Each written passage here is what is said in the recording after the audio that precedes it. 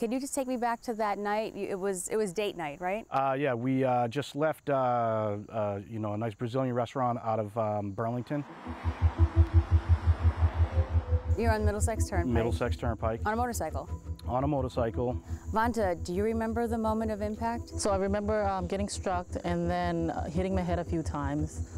I felt friction like on my arm, like hot. And I remember looking down and saying, oh my God, my skin's gone.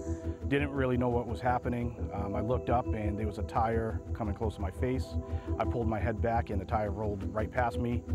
A few hours later, they did emergency surgery on my elbow and they put in plates and metal screws to hold it in place together.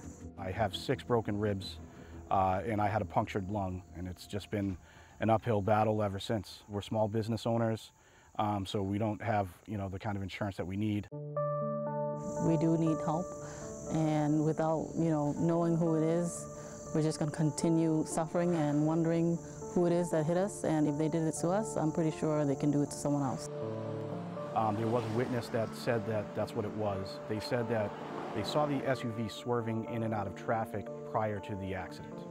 I don't think it's going to go anywhere, truth be told. I wish somebody, you know, got a license plate or something like that. How could you just leave someone there? Like, you just hit somebody, and to just take off without helping, without stopping,